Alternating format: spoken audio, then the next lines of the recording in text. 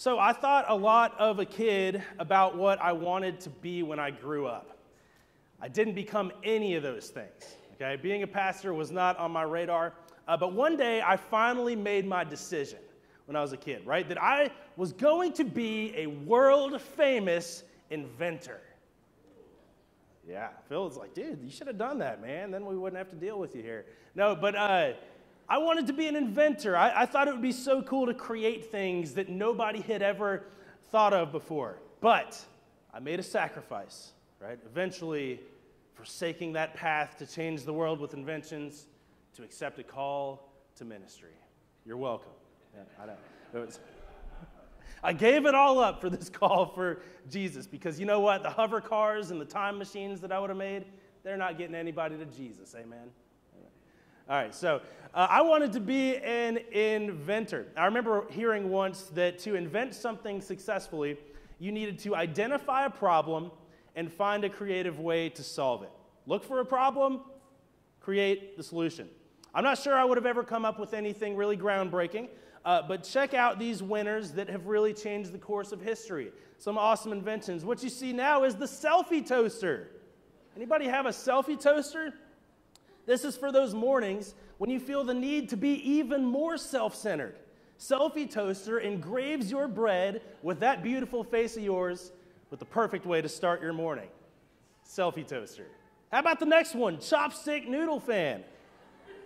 When fresh cooked noodles are just a little too hot, cool off each bite with ease. Put a fan on your chopsticks and never burn your tongue again. Am I selling you on these? Right? Yeah, somebody's pulling out their phone on Amazon right now. I need that. I can't wait. How about this next one? The car exhaust grill. After a long commute home, who wants to hit the kitchen and cook dinner? Me either. Cook those hamburgers on the go with the car exhaust grill. Worried about dangerous toxins that you might consume when you eat the burger later? You're not alone. Don't eat out of one of these. And lastly, ever scared of getting germs on your hands, but you're not a fan of normal gloves like other people? Try Handerpants. It's underpants for your hands to protect those dandy hands of yours from any and all surfaces. And don't worry about the fact that they don't actually cover your fingers. These things are so stylish, you'll soon forget why you even put them on in the first place. Handerpants. Go order a pair today.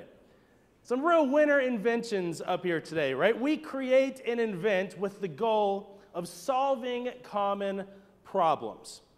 But what do we do about those problems we try to solve that we just can't seem to fix with our own human creativity?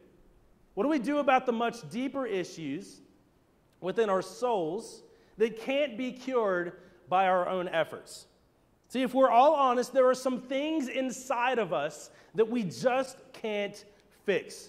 Some deep, real problems of brokenness and sin in some aspects of ourselves that we are completely unable to mend. This morning, we're launching this new series called I Am, in which we're going to be breaking down these 7 I am statements that Jesus made in the Gospel of John. 7 times in John's Gospel, Jesus makes the statement, I am blank.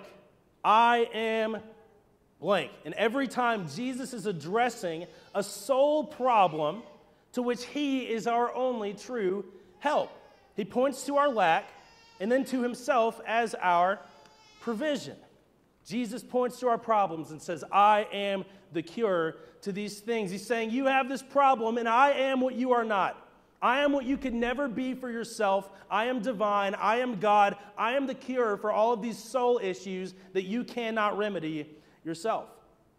In all of the I am statements, Jesus points to a problem to which he is the only solution. Without him, we would be hopeless. See, if Jesus really is what he claims to be in these I am statements, then a loss of Jesus and not having Jesus, right, is no solution to the problem, because there's no solution because these are things that we cannot take care of on our own. Rebecca McLaughlin says this: if Jesus is the bread of life, I'm going to kind of spoil some of these I am statements for you here. If Jesus is the bread of life, loss of Jesus means starving. If Jesus is the light of the world, loss of Jesus means darkness. If Jesus is the good shepherd, loss of Jesus means wandering alone and lost. If Jesus is the resurrection and the life, then loss of Jesus is eternal death. And if Jesus is the Lamb of God sacrificed for our sins, loss of Jesus means paying that price for ourselves. We also remember this through this series, that when Jesus says, I am, it's not the first time God used these words to claim his deity and his power and his godness. Right, all the way back in the book of Exodus, God called Moses through a burning bush to go and lead the nation of Israel out of the hands of the Egyptians. And in this moment of panic and fear and confusion that Moses was experiencing, he says, well, when I tell the others of the name of the God who sends me to do this thing, what shall I say? And God says this, I am. I am. I am that I am. Bigger than words or titles that you could place on God.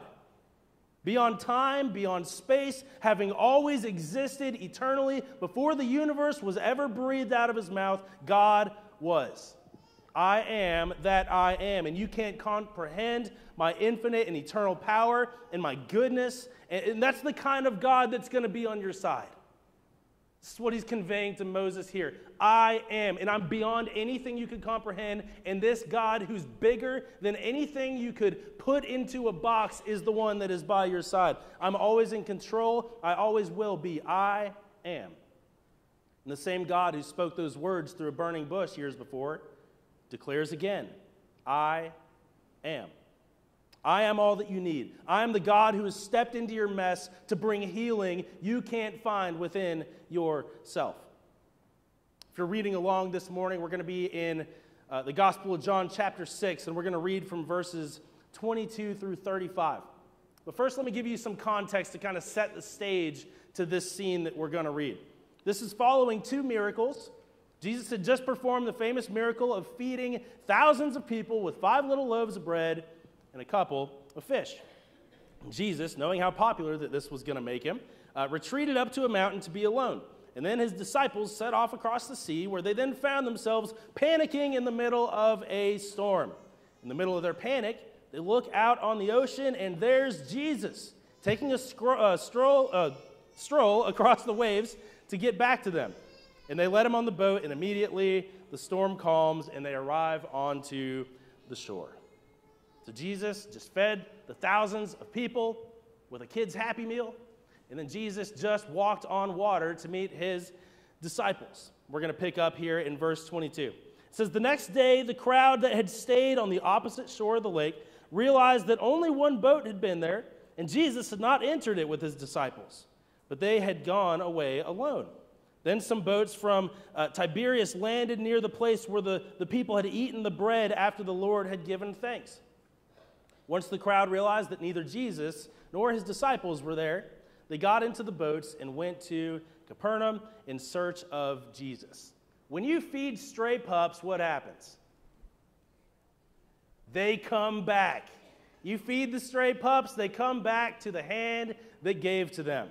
And here come the people, right? Looking for Jesus where he fed the masses the day before. Where is this miracle food man that filled our stomachs yesterday? Picking back up, it says, when they found him on the other side of the lake, they asked him, Rabbi, when did you get here? And Jesus answered, very truly, I tell you, you are looking for me, not because you saw the signs I performed, but because you ate the loaves and had your fill. Boom, roasted. You are looking for me, not because of who I am, but because of what I have done for you. Jesus says in a much kinder way, you're full of greed and materialism, right? You don't want the God who provides, you simply want the provision, and you're missing the point. And honestly, we're guilty of this too. We struggle so bad with this, like that this is still a problem today, that we're often more enamored by the blessings of God than we are by God himself. We're looking beyond the source of all good things to the things. And we're more caught up in what God can give us than knowing who God is and being with him. So then Jesus challenges them to do something that I want to challenge all of us with today. to think beyond their physical needs to see the seriousness of their spiritual needs. Jesus goes on to say, do not work for the food that spoils, but for food that endures to eternal life, which the Son of Man will give you. For on him God the Father has placed his seal of approval. Then they asked him, what must we do to do the works that God requires? And Jesus answered, the work of God is this, to believe in the one he has sent. They asked, what do we need to do? What work does God require to find this bread of eternal life that you're talking about? And Jesus says, the only work required of you is to believe in the true bread that he has sent, to believe in God's Son, belief in the Son of God who takes away the sins of the world. Put your faith in his finished work and not your own. This wasn't enough for them. They asked again, what sign will you give that we may see it and believe you? What will you do? See, our ancestors ate the manna in the wilderness. As it is written, he gave them bread from heaven to eat. And Jesus said to them, very truly I tell you, it is not Moses who has given you the bread from heaven, but it is my Father who gives you the true bread from heaven. For the bread of God is the bread that comes down from heaven and gives life to the world. Sir, they said, always give us this bread. We want this bread that you're talking about. Then Jesus declared, I am the bread of life. I am the bread of life. Whoever comes to me will never go hungry, and whoever believes in me will never be thirsty. Their response to Jesus again was, Jesus, give us a sign, like the manna in the wilderness that God provided for our ancestors before. And Jesus said it was God that sent that provision, and now he's sent another provision that is the bread of life that has come to revive the world, and you're looking at him. Right? Give us this bread, they began to plead. Not understanding, they were standing face to face with it. I am the bread of life, and no soul that comes to me will ever hunger again. I am the bread of life. So you're still talking about lunch, saying, yeah, give us this bread. But Jesus says, I'm talking about something better. And what Jesus was teaching this hungry crowd 2,000 years ago is the same good news for hungry people sitting here today. If we could summarize this, what Jesus is teaching in this story, the first thing would be this, that our spiritual need outweighs our physical need. Our spiritual need outweighs our physical need. See, this crowd was so concerned with their next meal that they were missing the Messiah right in front of them. The immediate need of hunger was so loud that they couldn't see their greater need for a greater hunger within them. Any guys ever guilty of being hangry? Yeah. Oh, Carmody's like, yep, yeah, I've seen that before. Yeah, we get hangry, right? We have this immediate, oh, I've got to eat something now. Or I can't think straight. I can't be kind to people, right? And so there's this immediate need that's easy for us to see within ourselves. I still see some couples fighting, no, that's you, that's you. But we have these immediate needs. They showed up to see what Jesus could give them. They were more concerned with the blessings of Jesus than knowing the person of Jesus. The crowd came for the bread, but Jesus had a greater gift, right? There is a greater hunger than your physical hunger. It's this spiritual hunger, this spiritual void that only God could fill. The crowd came for the bread, but Jesus had a greater gift. But it takes some time to shift the thinking of the people from their immediate cravings to see the deeper problems inside of them. See, this miracle that just happened before this scene, the bread that was multiplied the day before, it was nothing compared to the provision to come that Jesus would offer the world. So we can't be fooled by the immediate, right? The earthly needs, the little pains in this life that are like a temporary hungry stomach or any other trivial temporary problems, and miss what we need the most. In all of the miracles Jesus performed for people, he was always pointing to a much greater spiritual need. Think about the story when Jesus went to heal the paralytic man who had been lowered through the roof by his friends. What does Jesus say to him first before he heals him? Your sins are forgiven. Your sins are forgiven. Why? Why does Jesus start there? Right? Because healing him to rise and walk was incredible, but the more pressing need for him and for all of us is the damaged, sin-cursed, dead hearts within us that need brought to life by the power of the gospel. Right? When we looked at a paralyzed man, we would say, yeah, his greatest need is to have his legs fixed, for him to be able to walk again. But that's not the greatest need, and that's why Jesus started with forgiveness. Right? It's telling us here, like, yeah, there's this physical need here, but the greater need is for the grace of God to change your heart. Through Jesus, yeah, paralyzed legs can be made to walk, but what about your soul that's going to go on to exist for the rest of eternity? It's damaged and it's broken and it's in need of healing. And while a broken leg seems more pressing right now in this world, in this moment, we have a greater need. And we've got to shift our thinking from the immediate physical need to see how desperate we are to have that spiritual need met. The crowd that came to Jesus, they sought a temporary meal, but Jesus offered a solution for their souls. The second thing we learn here is that Israel's manna was a picture of a greater provision that would be the true bread of Jesus. Right? I love seeing these connections where, like, all the way back in Exodus, God's providing manna, and that's not some just like thing that God decided to do, like this accidental thing, but this is pointing us ahead to the gospel. Right? That all of Scripture's working together to tell this story. And all the way back when Israel had been provided with this manna, it was a picture of Jesus. Let's revisit this conversation between Jesus and this crowd, right? What Jesus said wasn't enough for them. And they said, well, we still need more proof. We want a sign. They pointed to this Old Testament miracle when Moses advocated for Israel and supplied them with manna, bread from heaven in the wilderness. But Jesus stops them in their tracks here.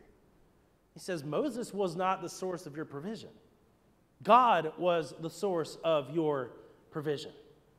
And now through Jesus, God was offering something much greater than just bread. He's making a way for souls to be reconciled back to the Father and filled in a new and different way. The manna in the Old Testament was a picture of the gospel, a symbol of the true bread that was to come. In the book of Exodus, God's provision for his lost and hungry people looked like manna from the sky. And each day he would supply them with all they needed to have enough substance to make sure they had their fill. This manna is a picture of Jesus, who would come to be the ultimate provision. What our souls really, really longed for. More than just bread to fill a temporary hunger, but bread of life that would satisfy our souls once and for all. Manna was the bread for today. Jesus is the bread of life for all eternity. The manna would remind Israel daily of the God who sustains us. And the bread of life in Jesus reminds us that God is the source and sustainer of our salvation. He cares for us enough to offer the daily bread and also to meet our eternal needs through the finished work of Jesus. You want a sign like manna from Moses?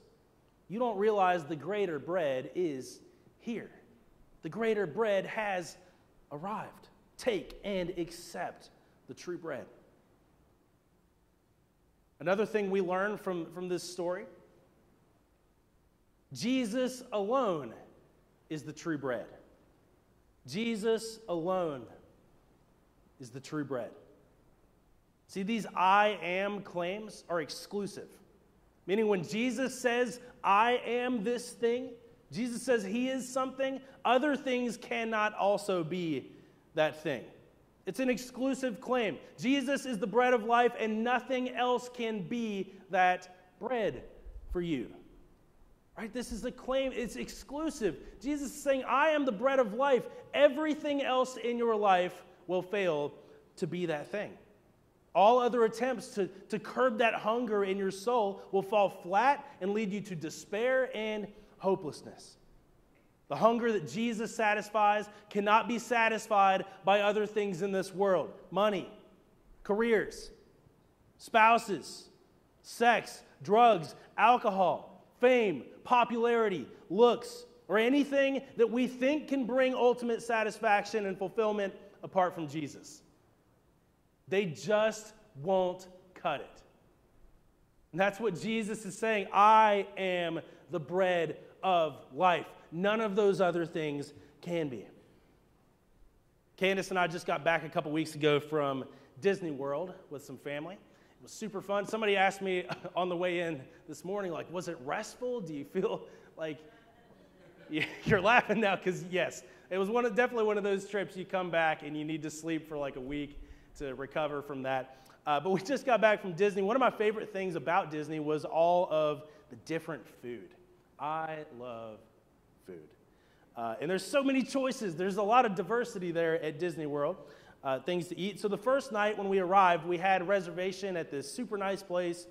We had just traveled all day, so, we sit down and it's like game on. Like nobody wants to talk. Nobody wants to do anything except for eat. It's an appetizer kind of night, right? So we order an appetizer. Everyone's tired and hangry, and we need food now. So we ordered this non-bread platter. It was there was 4 different types of non-bread, like cooked different ways, like different flavors. And so they bring this thing out. It's 4 different types of non-bread, and it's got 9 different sauces to try with them. I'm like, this is so much fun. Like, I'm going to try this. And so we're like reaching all over the table, and like I'm trying this bread, dipping in these 4 sauces, and then this bread, and I'm dipping in here. And we looked crazy, reaching around the table, reaching over each other, and I'm getting my fill of bread. And you know how it is with an appetizer like that. By the time the real food comes out, I'm not even hungry anymore because I just ate like 5 pounds of bread. But we look like madmen, and we're eating, and I'm trying this bread, and I'm trying this bread, and I'm trying this bread, and I'm trying this and this and this and this. But like any other meal that I've ever eaten in my life, it filled that void and that hunger for a little while. And then the next morning, I was hungry again. Right? I ate so much bread, but I was still left feeling hungry. And sometimes we spiritually look a lot like Josh eating 5 pounds of non-bread off a platter. And we're reaching for all those different things that we think can fill our hunger. But in the end, we still feel empty. I'll try some of this, and maybe this relationship will finally make me feel satisfied in my soul. Or if I could just prioritize my career and get to this next place, I'll feel fulfillment and I'll feel satisfaction. Or if I could just fill my soul with a little bit of this and a little bit of this and a taste of this, then finally I'll feel fulfilled and satisfied. And in the end, we still feel empty. Because none of those things are meant to give you what you need on a soul level, what Jesus alone can give you. See, looking for anything apart from God to give you the security and joy that only He can give you, that's called idolatry. Idols are things we think we need to have in order to find joy and security and satisfaction ahead of Jesus. An idol is a different bread. It's a different bread that you're looking to fill your hunger in your soul that it wasn't designed to fill. So let me ask you, what is that temporary bread that you keep looking for? Can you identify anything in your life you think you absolutely have to be satisfied, to find security, to find joy apart from Jesus? That's an idol. And it's temporary bread that will fill you for a minute, but leave you hungry for more. If you're putting your hope in any of those things to be enough, you're feasting on the wrong bread. And in time, you're going to ask, why doesn't it feel like this is ever enough? Because it was never meant to be enough. Jesus says, I am the bread of life. In me, your soul will find what no other thing can be or do for you. I am the bread of life. Jesus addresses a problem we can't fix, that there's a hunger within me that I can't fill with anything else. And Jesus says, I see the problem, I am the solution. You have this hole that needs filled. You have this sickness that you can't cure. I am the remedy. Stop feasting on the things that cannot deliver. Jesus alone is the bread of life. Our first I am statement. I am the bread of life. The solution to the problems we cannot fix. We have souls that are starving for a Savior, and only Jesus can satisfy with what we need. Jesus alone is the bread that will satisfy and sustain us. We can't remain deceived by the temporary fixes instead of looking to Jesus to be our fill. He is the bread of life who provides the lasting fulfillment and joy that our souls are yearning for. If Jesus really is the bread of life, then loss of Jesus means starving. Lean into the true bread this morning to fill the sole problem that you cannot. Jesus is the bread of life. I'm going to ask you to bow your heads and close your eyes.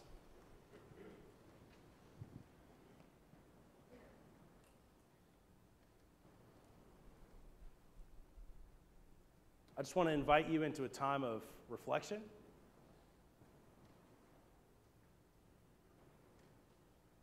A time to ask yourself some questions.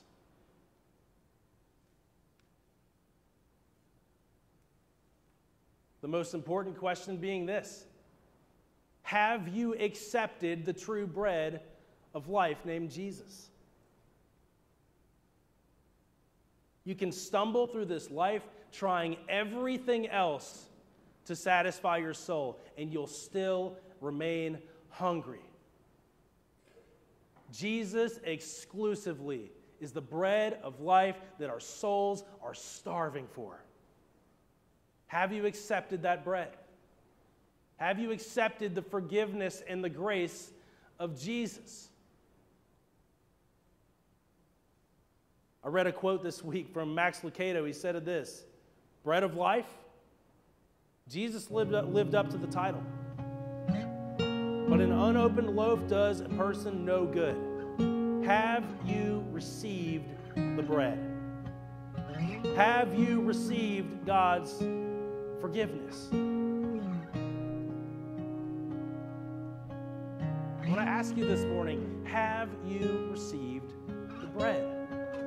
Have you looked to Jesus to be your one Savior, your one way back to God? I want to invite you to do that this morning. To choose Jesus, to follow Jesus, to say, Jesus, I'm putting my faith and trust in you. I believe that you are that true bread that my soul is longing for. If you want to make that decision today, I just want to help walk you through what it looks like. I'm going to say a prayer, and you don't have to repeat it word for word. It's not a magic prayer you have to say perfectly or word for word, but you could pray something along these lines in your heart from yourself to God to accept Jesus as that true bread this morning. You say, Jesus, I know that I'm a sinner. I know that my sin separates me from you. But I'm putting my faith and trust in the finished work of Jesus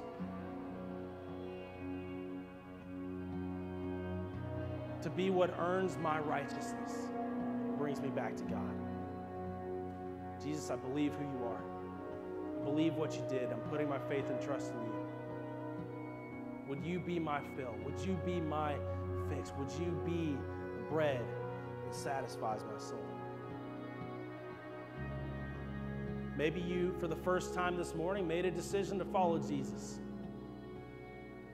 I'm not going to embarrass you, not going to ask you to put your hand up or stand up or anything, but I just want to ask that you would do this. On a connection card this morning, something you can find in your pew, I want you to write these words. I chose Jesus. I chose Jesus. I'm done trying to find satisfaction from everything else in the world. I'm believing that Jesus really is the true bread that my soul is starving for. Maybe you've been following Jesus for most of your life. And maybe this morning you need to make a decision that you're going to turn away from the idols, the temporary bread in your life that you've still looked for to find satisfaction and fulfillment in your soul. Maybe this morning you just need to say, Jesus, I'm sorry for feasting on other bread. God, I know it's you and you alone that can bring me salvation.